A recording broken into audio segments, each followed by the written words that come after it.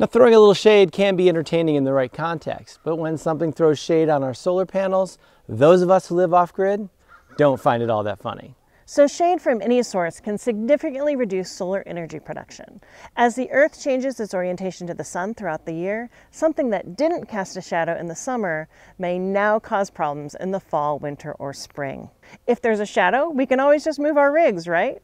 Well, that's not always an option, depending on where you camp or park your boat. You might not be able to fully remove shading from the solar equation. There's almost always going to be trees, wires, masts, rigging, power lines, whatever. But what if there was a solar panel designed to deal with shading?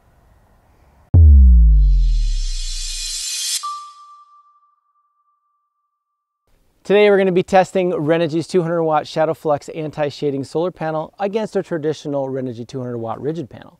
Renogy's internal testing suggests that when more than 25% of the older panel gets shaded, it stops producing power altogether. But the ShadowFlux will still put out 135 watts of power under specific testing conditions. We're going to see if we can get any kind of results that look like that. The ShadowFlux is the market's first N-type solar panel that enhances shade tolerance at the solar cell level. Now, N-type solar cells are slightly more efficient and perform better in both lower light conditions and higher temperatures than their PERC solar cell counterparts. But they're a little bit more complicated to manufacture, and so as a result, they're a bit more costly. The ShadowFlux cell is constructed with 16 busbars versus 9 busbars in the traditional panel cell.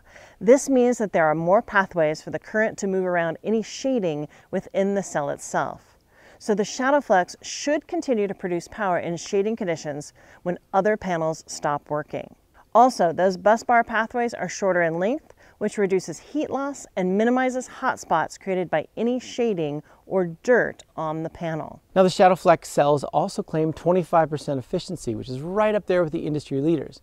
Now, this claim isn't something that we can really test, except for in a side-by-side performance evaluation under similar real-world conditions. And this is where the rubber meets the road for the user anyway. The ShadowFlux panel is 7% smaller, 10% lighter, and it's just a little bit stronger with a thicker aluminum alloy frame than the standard 200-watt rigid panel.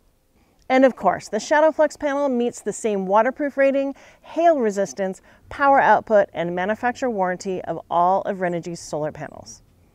Nerd alert! If you want to understand more about what happens to panels when they are shaded, check out the blog in the video description below. We'll be testing these two panels in the same light, the same atmospheric conditions, same insolation, same time of day, and in the best sun possible, and with the same shading. Now it's December right now, days from the winter solstice, so the sun is at the lowest angle of the year. So we're not going to see the same summertime power output, but this is real life, and we're testing in the best possible conditions during this time of year and our location. Because of this, we're less concerned with the actual power output on either panel, more concerned with what happens to the panel when we throw shade on the surface. Now we're using our 100 amp hour mini core LFP battery combined with a 50 amp DC to DC charger with MPPT solar inputs as the charge controller and a Renogy One core monitor to show the power output for each panel. Let's get to testing.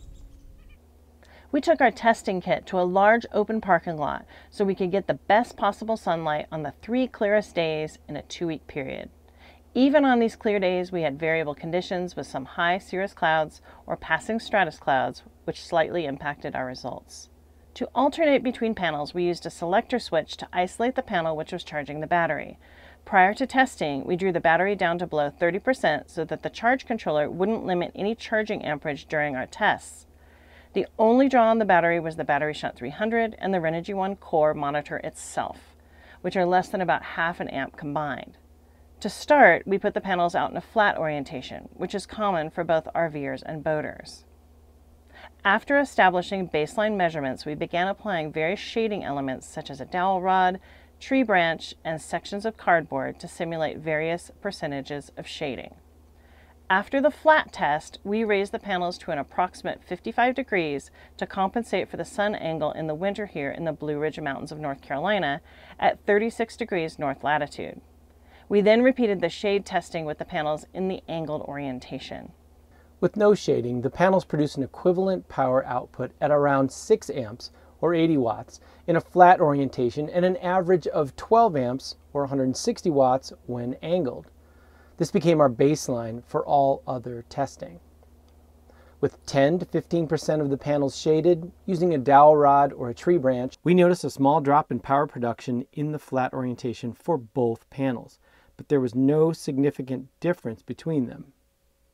Whereas when the panels were angled, there was virtually no difference in the power output on either of the panels. Now the takeaway here is that during the winter, it does make a difference if you can angle your panels appropriately, as both panels seem to be able to deal well with minor shading when angled. Keep in mind, while our test is just a moment in time, 1 to 2 amps of power output over several panels and over the course of a season could be significant. The real difference between the panels came when we applied shade to 25 to 30% of the cells on the panels.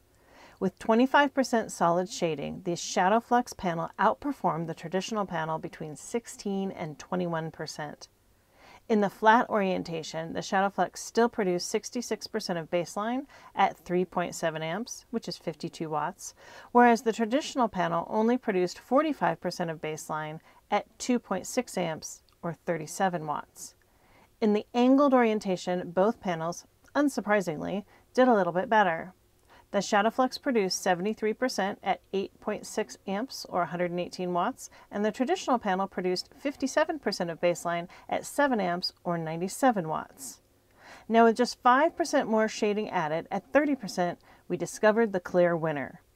In both orientations, flat or angled, the traditional panel stopped producing any energy when about a third of the panel was shaded, whereas the ShadowFlux panel continued to produce more than 50% of baseline with 3.1 amps or 44 watts in the flat orientation and 5.6 amps or 83 watts in the angled position.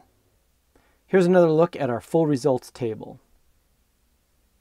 So is the ShadowFlux worth the difference in price? Based on these results, we saw equivalent power outputs on the panels with little to no shade.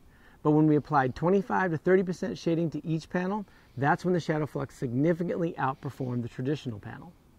Now multiply this improvement by multiple panels in your solar array, and you'll really start to see greater energy production. So if you're going to be camping, living, or boating in the real world where shading could be an issue, like all the time, unless you happen to be in the middle of the desert, ShadowFlux is going to allow you to produce more power with a smaller, lighter panel, making it more efficient overall.